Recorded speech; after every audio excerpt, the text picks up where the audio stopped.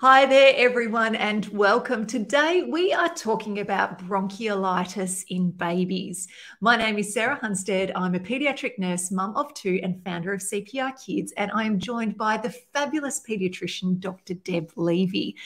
Deb, for those who haven't tuned into our Wednesday antics before, can you introduce yourself, please? Thanks, Sarah. Hi, everyone. Yes, my name is Dr. Deb. I'm a holistic pediatrician and mum of two young girls. I currently practice in Sydney's eastern suburbs in Bondi Junction.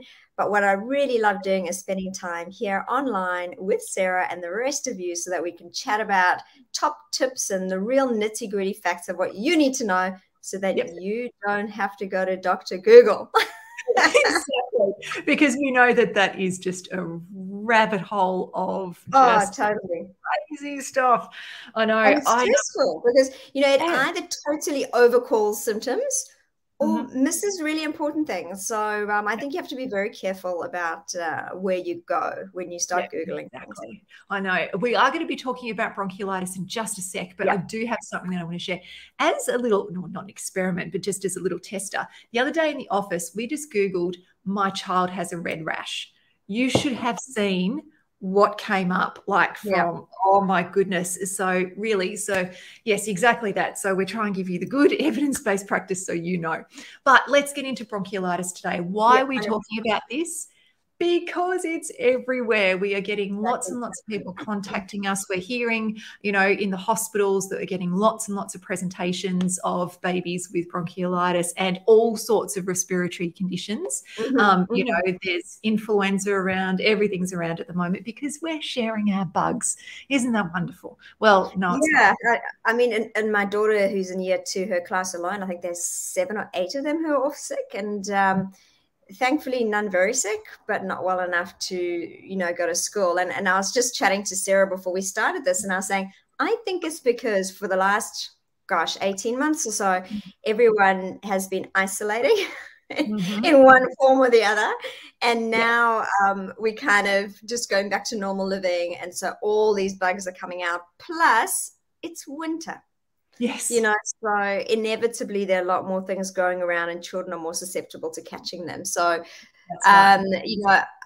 I think that bronchiolitis is a really important thing to talk about because not only is it so common, but it can cause a lot of stress and distress. Yep, absolutely. And at the end of this too, I want to bust a couple of myths about cold and catching things. Okay, so I want to do that. We'll do that at the end. But first of all, let's get into this. Bronchiolitis, what is it? What causes it? Essentially, bronchiolitis is a viral infection. There are multiple viruses. A very common one is called RSV, respiratory syncytial virus. And it typically, I guess it kind of depends on the age, how the condition displays itself, presents itself, is probably a better way to put it. You or I, if we get that virus, we probably just get a cold or runny nose. But with little children, if they get that virus, it can actually cause inflammation in their lungs and in their air linings, and called bronchioles. And essentially what that does is it can cause difficulty for young babies with their breathing. And that's when we become concerned, because not only can that actually impact on their breathing and cause respiratory distress, which I'll go into in a second, it can also impact their ability to feed. So those are always the two things that we look at when it comes to determining the severity of bronchiolitis and what we should be doing in order to support your child. Because I think it's very important to say that as for all viral infections or common colds, let me just give that as a caveat. So as I said, I was like, that's not actually going to be true. For all common cold viruses, there's no specific treatment. So in other words, antibiotics do not help. It's just what we call supportive treatment. Yes, that's exactly right. And, and I think that's one of the things that we always need to be standing on our soapbox and shouting as well is that, antibiotics are not for everything. And there's a reason why your doctor doesn't prescribe antibiotics for everything, which is a good thing. Now, tell me, with bronchiolitis, what age range does it tend to affect the most? It's the little babies. So typically it's the babies under a year of age, but certainly it can be a little bit older as well. And that's just an anatomy thing. Babies' airways are smaller. They're more susceptible to inflammation. And let me just, maybe I should just backtrack a little bit also and talk about exactly what it looks like, just so that parents are aware of what to look for, because then it kind of helps me explain what's happening with it. But typically what will happen is that your baby will start with the sniffles, with a bit of a runny nose, maybe a low-grade fever, low-grade meaning around about that 38 degrees, and then it can progress. And it can progress to either what you hear is wheeze, which is a sound that babies typically make on their expiration, so when they're breathing out. And it's like it's a melodic sound. It sounds like that kind of a sound. I don't know if you can hear it properly. That is very good. Absolutely. That's only in about 20 years of practice. That's got to be that. Or it can actually cause crackles, but that is normally something that we hear with our stethoscopes when we're listening to your child's chest. If that progresses, your child can actually have difficulty breathing. And that's something called respiratory distress. And if any of you have ever heard Sarah and I talk before, we've mentioned this many times and we've gone through all the signs. But what do you think, Sarah? Should we recap them? Yep, let's recap. Here's Annie. Okay. What do you do? Should I go through it? You go through it and I'll point it out. How does that sound? Sure. Okay. So again, we're referring more to a younger child because there's certain things that are more specific to younger children, just going from the top down. Obviously, the general state of your child is important. Because a child in respiratory distress can actually start looking tired, lethargic, etc. But going from the head down, looking at the nose first, one thing that they can do is they can flare their nostrils, which little Annie they can't do, but I can, which is and that's what they're breathing. So if you can imagine when a baby's having difficulty breathing, they're working really hard trying to get that air in. So that's why they're actually flaring their nostrils, trying to increase that capacity to suck air in. The other thing that you can actually hear is a grunting. And that's a sound when they're breathing.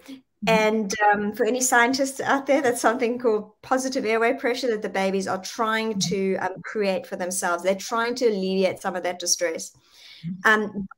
If you notice when I was making that noise, I just automatically did this with my head because that's what babies do. And that's called head bobbing.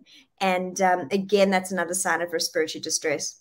Yes. Moving down a little bit to the neck and the sternal notch here, which is this little area just above the chest plate between the clavicles. It can suck in there. So I'm trying to do it, but I can't really do it. There you go. Oh, Sarah does it much better than me. And you can also see she's actually lifting her shoulders up as well. And children can do that. I find I often see that in older children than babies, but it certainly can happen. Then moving down to the chest is the rate of breathing. It's very common for babies to have what we call periodic or rhythmical breathing, where they can have periods where they're breathing a little bit faster, then they'll slow down, and they breathe a little bit faster, then they slow down. What we're talking about here is sustained increased work of breathing. I think it's always a good idea, maybe now's a good time for your child as well, and then a warm room, because I'm freezing today, take their top off, get an idea of exactly what their normal breathing pattern is, so that you can then recognize abnormal. So what we look for is increased respiratory rate. I'm not going to give you a number. It is not your responsibility to be counting. And also sucking in. So again, remember, increased work of breathing. They're starting to use all their chest muscles and their abdominal muscles. So you can sucking in underneath the rib cage and between the ribs. Those are all the signs of respiratory distress. Absolutely. And I hope you noticed one thing that I did there is that I just didn't hold up Annie and keep her all zipped up. I actually took her clothes off. You can't assess your child or look at your child when they've got layers of clothing on, their onesies up. It's really, really important that you strip them down to have a good look at what they're doing, because often, your child can be relatively happy or looking kind of okay, but you notice their breathing's a bit off and you undo and you go, whoa, hang on a sec. They are actually really starting to work here. And so that's important thing, strip them down. And as excuse me. Oh goodness. Oh, yep. Oh, yeah. I guess on that, while Sarah's coughing, I'm just going to say it's very common for babies with bronchiolitis to cough. And it can sound like, not like Sarah's cough, shame she's muted herself now, but more of what I call a fruity cough, which is kind of, shame Sarah, maybe you want a cup of tea? It more of like a fruity mucusy cough. And that's often because there is a lot of mucus, there are a lot of secretions, and it can sit in their chest and make them want to cough. And that cough itself can actually last for quite a while. So if you remember initially, and I kind of went on a tangent talking about respiratory distress. Are we okay, Sarah? I'm all good now. Okay, good. I think I inhaled something. I'm not sure what, but anyway. No, okay. As I mentioned, the typical pattern is that it starts with a bit of a cough. It starts with a bit of a typical cold symptom, snotty nose. Then the breathing pattern can deteriorate with that cough, the wheeze, the increased work of breathing, and associated with that is often a period of decreased feeding. And then that breathing improves, goes back to normal, but the cough can actually last for quite a few weeks onwards. Fevers themselves shouldn't be lasting for weeks. That's usually only the first few days. Mm-hmm. Fantastic. Sorry about the dog interrupting then. She was extremely concerned about my coughing then and just had to come and check on me. On the bed. So we've gone through what bronchiolitis is. We've looked at, what causes it. We've looked at what you need to look out for as well. But if our child is diagnosed with bronchiolitis, first of all, when should we be seeking help? Where should we be going? Should we go into the GP, to the hospital? What impacts that? And what can we do at home if we can stay at home? Sure. It all depends on the age of your child, the general state of them, including their ability and how much they're feeding and how many wet nappies they're having. Yep. And then the actual respiratory component. So, going back to the age, a young child, certainly within the first month, if not the first 3 months, I would be seeking quite urgent review just to make sure. Yes. Because young babies have very, very low reserves. In other words, they can get very sick very quickly. Yes. The next point around if they're not feeding properly, if you notice their wet nappies are either not as frequent or not as heavy, you definitely need to seek urgent review. When I say urgent, I mean, sorry, I was going to say. No, I was going to say, and so what's urgent, I would say try within that day to your own doctor. Yep. Is that what you were going to say, Sarah? No, I was going to say that often you can be a bit sleep deprived as well. And so writing this down is really important because you may not remember how much they've been drinking and how many wet nappies they've had and so on. So keeping a record of that when they're unwell is really important because that's much better when you're able to see the doctor, that you can give them an accurate history of what's been happening. Absolutely. When I would be calling an ambulance is when they have any signs of that respiratory distress. And obviously if they've got any other signs of being acutely unwell, floppy, lethargic, etc. But definitely if they've got any respiratory distress, I wouldn't be messing around. I would not be putting my child in my car to drive them because you're not with them. You don't know what's going on. Even if you've got someone sitting next to them, it's not the safest option. So respiratory distress, for any reasons, contact an ambulance. Everything else can usually be seen within that day for younger babies. And, if they've only got a cold, you probably don't need to go that day unless they've got high fevers, et cetera, et cetera. Yeah. And trust your instinct as well. If you're looking at them going, I don't know what to do. And when we say trust your instinct, we often have people say, well, but I don't know. That's the thing, though. If you don't know, if you're questioning, going, I'm not sure what to do here, that is also when you need to seek medical help. So it's calling, the health advice line that is in your state. They're the ones who can also help make decisions. It's ringing your GP. It's all of just seeking that help that's really important. And I'd love to quickly jump in and tell a story too about understanding that when it comes to respiratory distress in kids, and remember, we're just arming you with information here. The idea is not to scare you. We do not want to do that. It is just empowering you with knowledge so you can make good decisions. Now, when my oldest was little, so she was under the age, she must have been about 9 months old, she had a bit of a cold. she, you know, wasn't quite right. And then I noticed that her breathing started to become a little bit more distressed. It was still the seeing the GP kind of stage. It wasn't the calling ambulance kind of stage. So I made an appointment, popped her in the car, and was driving there. And I noticed that she became very, very quiet. And I looked over at her, and she was doing this in her seat. She was gasping for air. She was having a color change, and that had happened really quite quickly. So I immediately pulled over, called an ambulance. What had happened is that she'd gotten what we call a mucus plug. So she was able to cough and recovered. And by the time ambulance was there, she was, you know, wheezing a bit, but relatively happy again. But it just goes to show that things can change. And so it's about making sure that if things do change, that you're aware, and you might have to change what you're doing, and you may be calling an ambulance and so on, and just be aware of that too, because things can change quickly. Absolutely. And I think maybe now's a good time to talk about what parents can do at home. Yes, definitely. As for any cold, those kind of symptoms, it's about treating the symptoms with, look, you know, the whole Panadol, Nurofen, when to give, how to give, I'm not crazy about giving them. And I always say, only give if you really have to. And when do you really have to give? In terms of illnesses, I'm not talking about in terms of injuries and pain, because then you always give. Yes, in terms of illnesses, I think if a child's very, very uncomfortable, you know, a fever, I've never given my children Panadol for a fever, maybe once actually. But to me, a fever is the body's way of mounting an immune response and fighting whatever's going on.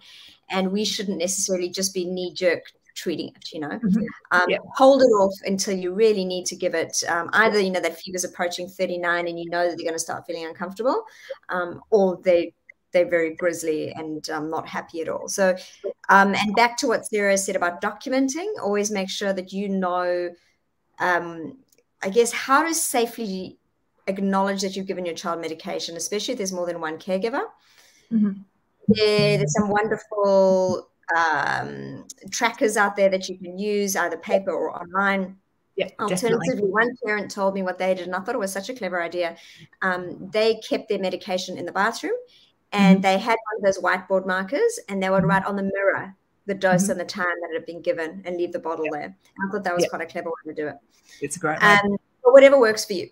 So definitely document when you're giving it, and we can do it live on medication. I know we've done one in the past, or we can just link to it about Panadol and Nurofen. I've also done quite a few reels on it on my Instagram. You can follow me there at Dr. Deb Levy if you need a bit of clarification on that.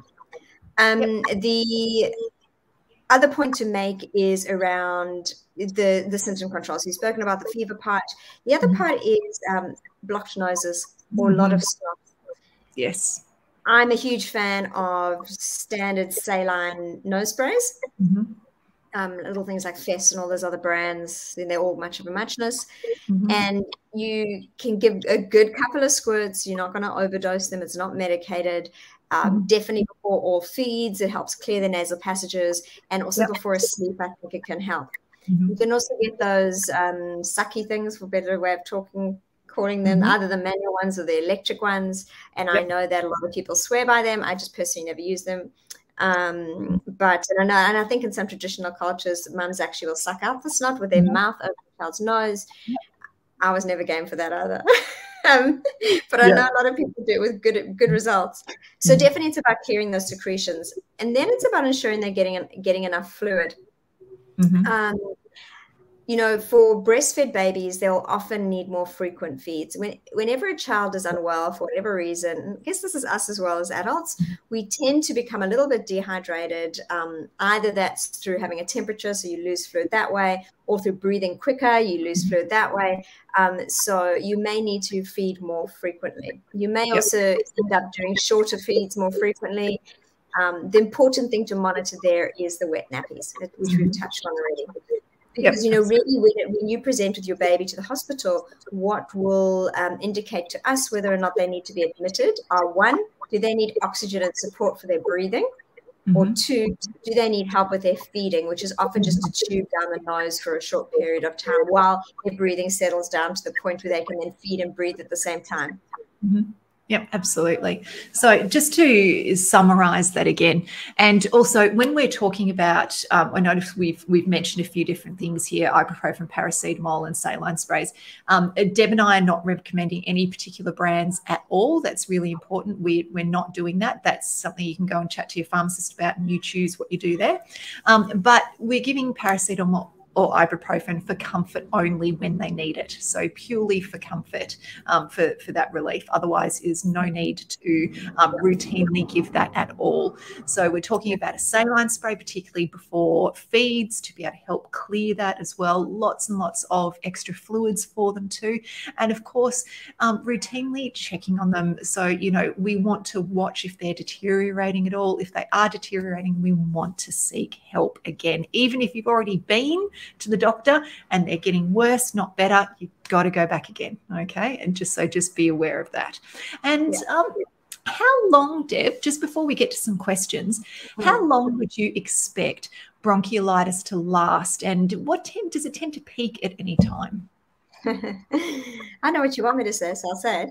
It usually peaks on about day 4 or 5 of the illness, and day 1 is the day that they get a bit snotty. So it's, you know, plus or minus a fever. There's always like a range of what's normal. Be aware of that. So, you know, if your child is suddenly worse on day 2, it doesn't mean that there's something different going on. But usually, as I said, it starts with that mild cold, gets worse, and then starts to get better. And what peaks is the respiratory difficulties. That cough can last for a couple of weeks. Okay, excellent. So we've got some questions here. So let's go through those. First of all, Kate has said, if her baby who's 9 weeks old develops bronchiolitis this winter, is it likely for them to develop residual long-term respiratory conditions such as asthma or croup or things like that? It's a really interesting question, Kate, because we don't really know the answer. There seems to be some link between RSV, so that respiratory syncytial virus. If you remember, I mentioned that right in the beginning, which is a common cause of bronchiolitis. There seems to be some kind of a link between recurrent bronchiolitis and asthma. But the question is a child who's destined to get asthma just more susceptible to getting bronchiolitis, or are these recurrent episodes of bronchiolitis causative of asthma? We don't really know the answer to it. And it's definitely more asthma than croup. But it's one of those, you got to look at the whole picture, you know. So if you come from a family who's everyone's asthmatic, got eczema, food allergies, you know, all those conditions, and then you find your child starting to get a lot of cases of bronchiolitis, unfortunately, it seems like they are going along that same path, but we don't know for certain. Okay, excellent. So Sarah has asked, how long is a contagious period? It's as for any cold, which unfortunately is often a few days before, and then certainly while they're febrile, certainly while they've got a lot of nose gunk, and then it slowly, the viral load slowly decreases. And, and obviously while if they're coughing a lot and have that respiratory distress, they're also contagious. That's why we need to do lots and lots of this when they're asleep. And this is hand washing and it's not rubbing our hands with glee. So if only we did this and it was fine, that would be fantastic. But you need to add some soap and water into that as well. Okay. So Sarah has also said her husband and I just text each other. So she's talking about the medications there. So we're talking about how recording medications, like writing on the bathroom mirror, texting each other is also a great idea too. Okay. So Rick has asked, what are your views on humidifiers and vaporizers for little babies in general and to assist with respiratory issues? I'll take the safety side of that for a sec first. If that's okay. The safety aspect. Do you want to start with that? Sure. So the thing that we worry about with vaporizers, particularly, you know, when they're the ones that are heating up the water to create the steam in the room, is burns. There certainly is a common way for children to get burns. So make sure that if you choose to use a vaporizer, that it is kept up and out of reach. And also there are some vaporizers, or I can't remember what they're called, the things that you put essential oils in, diffusers. Okay. Yeah, that's it. That if you choose to use those, remember there are some that children should not be exposed to. It's a whole other subject talking about this. But remember, natural doesn't mean it's not toxic. Some of these can absolutely be toxic. So you're keeping them out of reach, and there are some that you absolutely shouldn't be using with kids as well. That's another subject. We'll do that another time. I think we've done it before as well, actually. But Deb, do you want to talk about it from a respiratory point of view? I think that it can sometimes help. And it may be worth a try. I guess for me, the risks have always outweighed the benefits, but I certainly know that for some children it helps. In terms of the risks, not just the safety risks that Sarah's spoken of, also I get worried about the risk of mold. Because Sydney, I'm not sure, Rick, where you are, but certainly in Sydney, the majority of people that I know both personally and professionally are all complaining about mold in their homes at the moment. From this crazy rainy period we've had for like an extended period. And, if you're putting into a room more moisture, again, you're going to have risk that you're going to have more mold, and mold itself can cause problems for children's breathing. So that's my thinking. But, in the moment of it happening, is it worthwhile trying a short period in a room? Go for it if you've got it at home. I've got kind of mixed views on it. What do you think, Sarah? I would like to, I don't know of any updated evidence about this at the moment, so I'd like to withhold my judgment, because it's erring towards the no, to be completely honest. From what I've read in the past, it's that it may help for comfort, but certainly it's not going to do anything to the illness itself. We know that. So if you're using it for comfort, I'd like to read a bit more about that before I add my judgment, to be completely honest. But we do know that it's going to make absolutely no difference to the length or severity of the illness they already have. So I think that the times it's often used is for nasal congestion, but this is obviously for older children or for adults, the eucalyptus, a few drops of eucalyptus in a steamy bathroom, that scenario. And I was also just thinking, we do use it a similar setup, like in terms of the masks in hospital, but I don't know, Rick. I'm like Sarah, I'm not 100% sure on the benefits of it. Okay, so that's something that we can also have a look at for another time too. We'll have a look at what evidence is out there and get back to you. We can do that. Okay. So we do have one more question. So Beatrice, I think we've covered this. Is bronchiolitis contagious? Yep, it is. Definitely. And so Nellie's asked a question, but we can't give specific medical advice, unfortunately, because obviously without seeing your child. But I guess one thing we can answer is it common for a child to have repeated episodes of bronchiolitis? Yes, and a child can. And I guess my whole query goes around, well, is this falling into the category of viral-induced wheeze? And that's something I would definitely chat to your doctor about, your GP, or even get a referral to a paediatrician. Viral-induced wheeze, a long time ago, we used to diagnose asthma in very young children, the terminology. The societies have moved away from that, and now younger children are labeled as this viral-induced wheeze, which essentially is wheeziness in the chest and difficulty breathing as a response to, a common cold virus. So to me, the bronchiolitis viral-induced wheeze as a child gets older kind of overlaps, because as I said, RSV, which is the typical, and it's not the only virus that can cause bronchiolitis, but it's a typical one. It can just cause a cold, and then a cold, if a child has asthma, can trigger the asthma. So it all becomes a little bit murky in terms of the terminology. I think that it becomes much more important in terms of how your child is best treated. So have a chat with your GP or pediatrician. Yep, absolutely.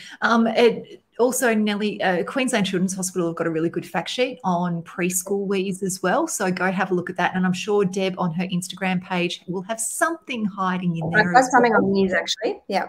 So go have a look at it.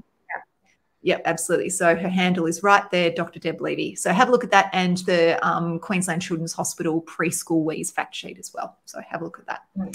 Okay. Well, it's a pleasure, Rick and Nelly. I'm just seeing your thank yous. It's a pleasure. Excellent.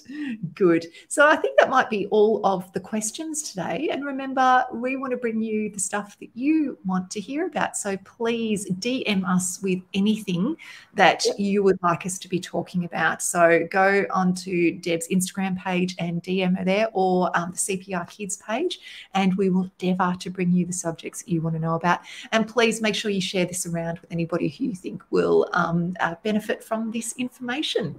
And certainly on the CPR Kids page, I'll let Deb put stuff on her page, any references as well, but I'll be putting some stuff, some fact sheets and things on the CPR Kids page as well. All right. Great. Thank you so much, everyone. Thanks, everyone. Thanks, Sarah. See you.